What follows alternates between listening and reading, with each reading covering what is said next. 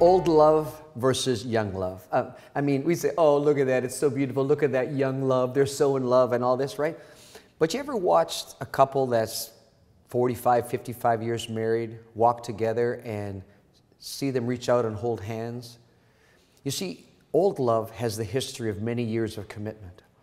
Old love is precious because there's this deep sense of love that has lasted. It's love lived out a lifetime.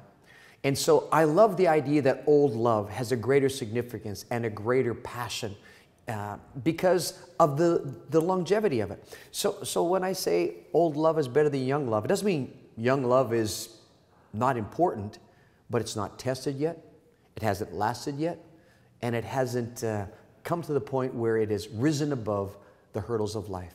And so hang around and join me on this old love because there's nothing like it.